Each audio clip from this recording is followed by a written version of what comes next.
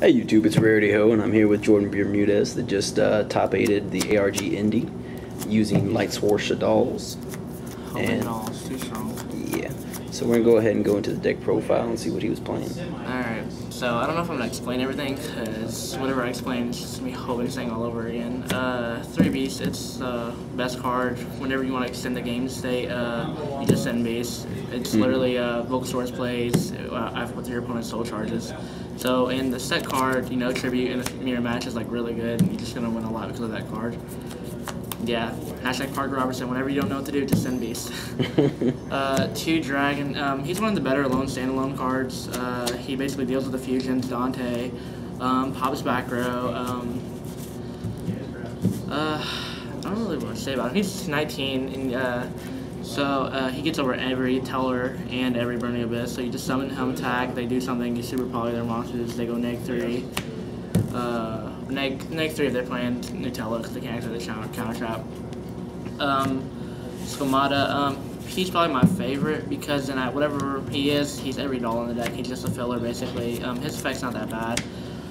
In my top 8 match, I had to pop Zachary Leverette's Crimson Blader, which I was not playing for the event, but I made a lot of changes. But this is just the deck that I played. 1 Falco, it's awful in the mirror match. You never want to draw it. Everyone that's playing more than 2, I don't know what you're doing. It's just, eh. 1 Hedgehog, I almost wish you didn't have to play this card, but you have to get away to the fusion, because without the fusion you can't win, sorta. Yeah. And then, but he's actually really good in the mirror match. You send and you add Beast with off construct and you tribute summon him with Beast, and then you add fusion back, so you're already basically a card or 2 ahead of your opponent.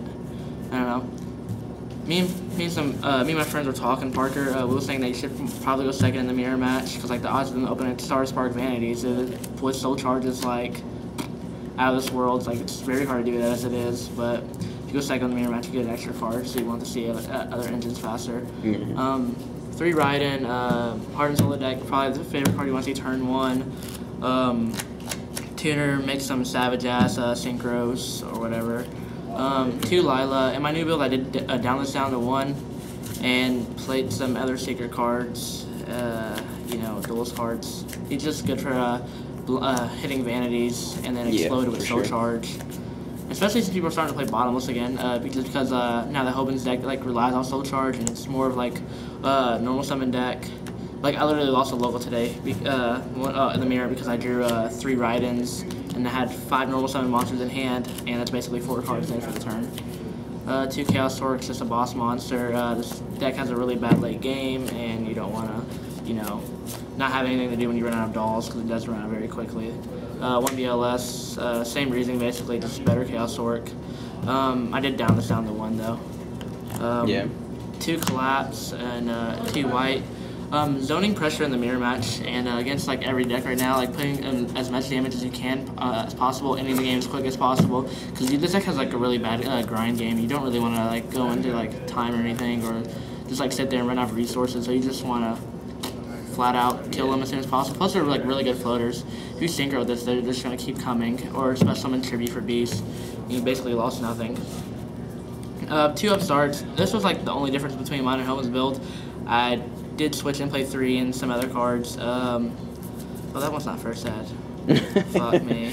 That's why you didn't win. Just dig deeper. 3 Soul Charge.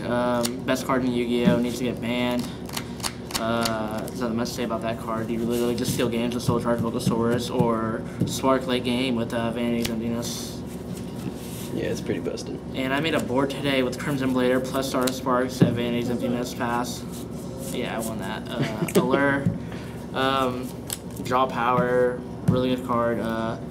Charge, this card's actually really good. I just hate the fact that they don't get their effects off cost, so it's like kind of gay. So like when you mill like multiple Shaddolls, it's not that good.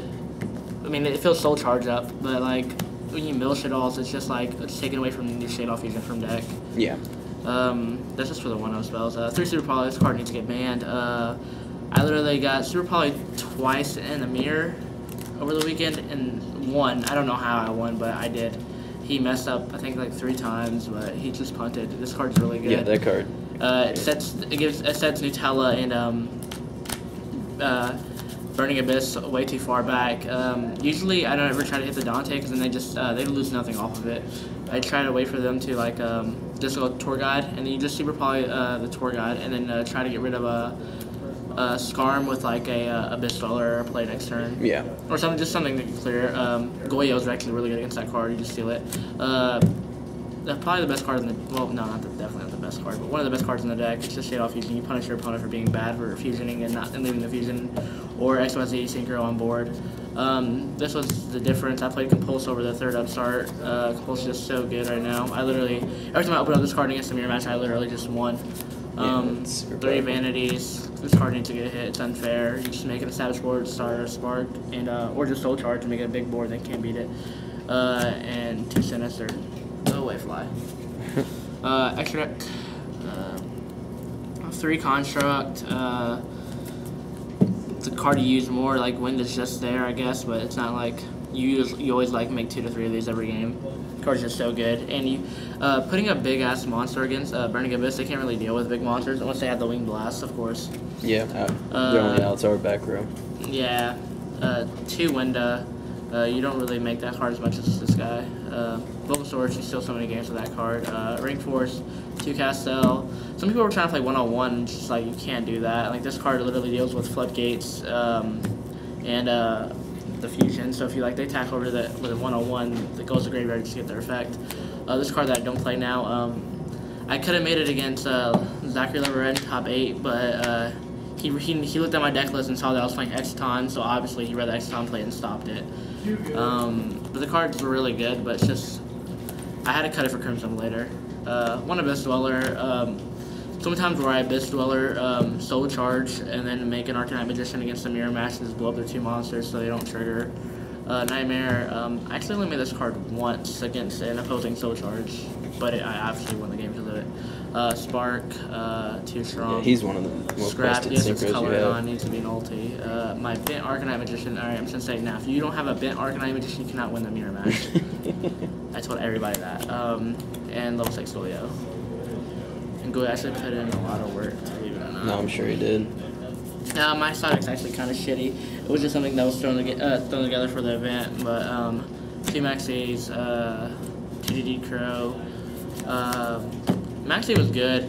I sided DD Crow against like 2 Burning Abyss players. I did it in top 16, and I mean, it was just once they have an established board, it just sucks. And then Yeah.